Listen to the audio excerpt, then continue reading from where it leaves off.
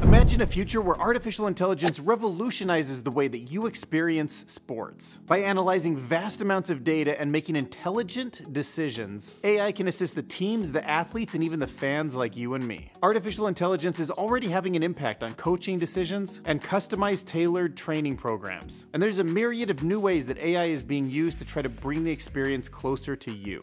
So we're gonna dive into the thrilling future where artificial intelligence and sports collide. So WSN just released a series of AI-generated images of athletes in Wes Anderson films. Cristiano Ronaldo as a skilled lighthouse keeper with a mysterious past on a remote, picturesque island.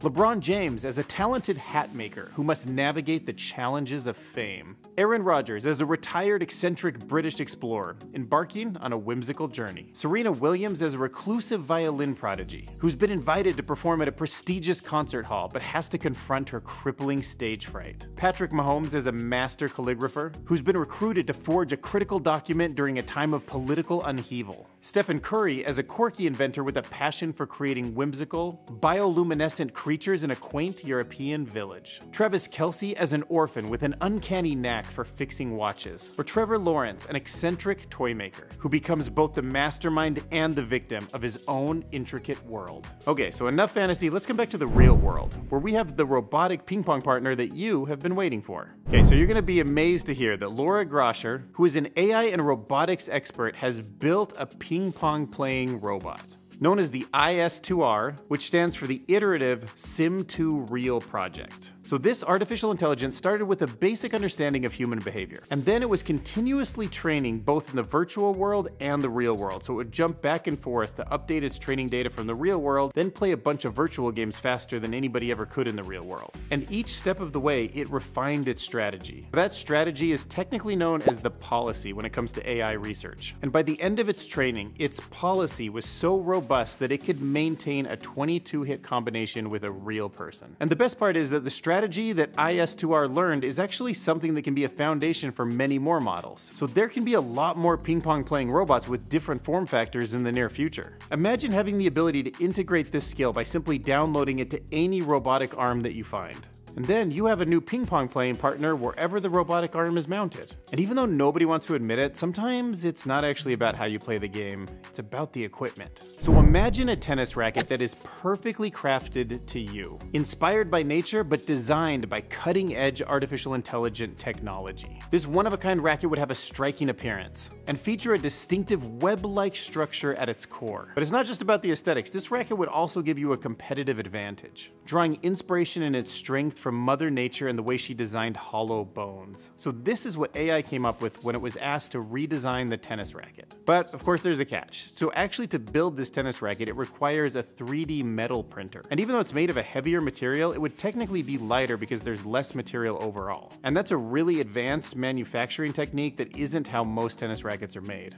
So another way that artificial intelligence and 3D printing is transforming sports. So have you heard of the student athlete that's getting paid to promote an AI tool to help with homework? Because it's causing quite a stir in some circles. So this LSU gymnast, Olivia Dunne, got paid to show a quick video on TikTok about how she used a program to help with her homework. So she needed to write an essay about why gymnastics is the toughest sport, and she leaned on the tool for help. And that got people divided on whether or not it's okay for a student athlete to promote a tool like this. Some think she went too far and she's promoting a tool to help students cheat. Others think that it's just a technological advancement that all students should grow up with. But AI can do more than just do homework now. It can actually replace the commenters for your favorite sport. So golf fans at this year's Masters tournament won't be allowed to pull their phones out at any point. They're very strict on that rule. But in the case of the artificial intelligence that they're training, it gets special treatment. So the Masters app, which is powered by IBM, will offer you access to over 20,000 clips. And each of those golf clips is actually paired with AI-generated commentary. So this has been a 5-year project with IBM, but this will be the first year that the commentary will actually be placed on top of the clips. Now back in 2019, the Masters app, for people who wanted to follow the game, would show every single swing from every single golfer. And then users could customize their favorite golfers, their favorite holes, and they could get a combination of just what they wanted to see. However, all those individual clips lacked commentary. But now IBM has introduced Henry, an AI-driven generative computer commentator that brings the action to life with a descriptive narration. And Henry can adapt his voice, he has inflections that can go up and down, he understands what he's seeing, So even if you watch the clip 2 or 3 times, you'll feel like it's more fresh because each time it will generate new comments. So that might get you thinking, how good is the next generation of sports video games gonna look?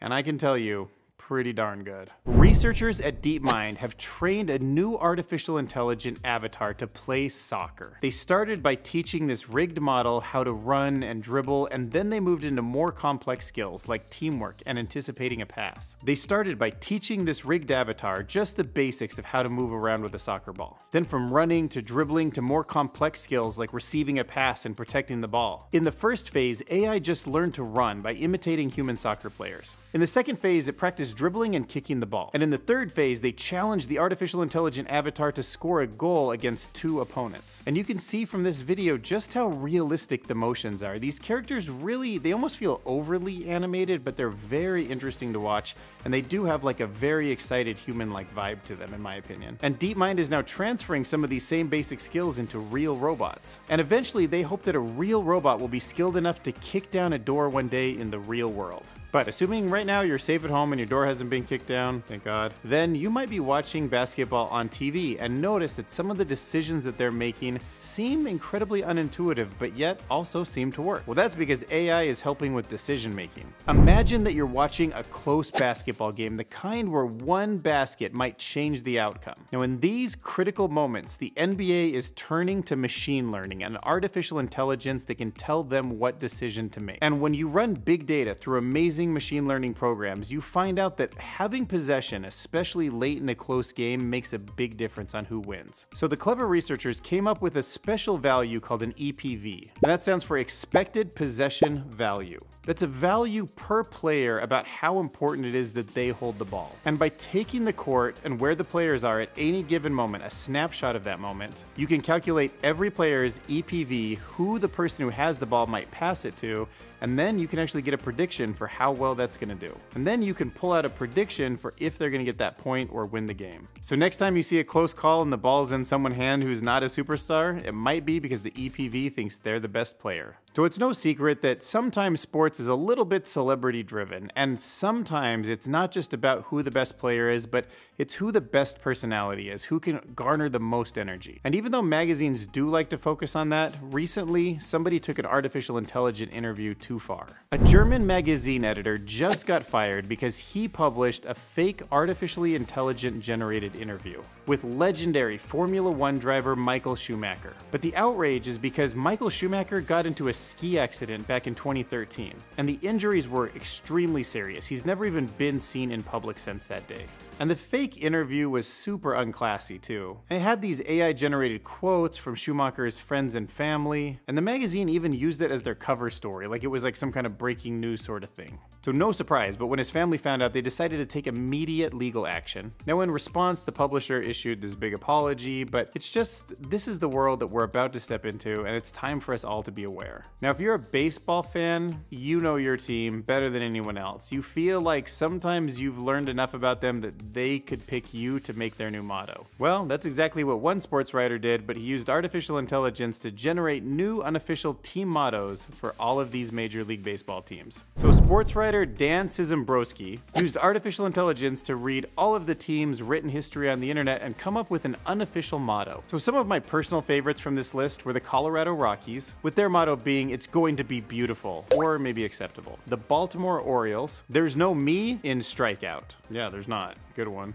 The San Diego Padres, "Welcome to hell and like it," which at least felt a little bit more self-aware than the Tampa Bay Rays. Their AI-generated motto is, "We're so busy winning, we don't need you." Really, you don't need your fans, the ones that pay for everything. So as a Las Vegas resident, I was excited to hear that the Oakland Athletics are going to be relocating to Sin City. So I was disappointed to see that our team's unofficial motto is, "Hitting is for suckers?" Ah.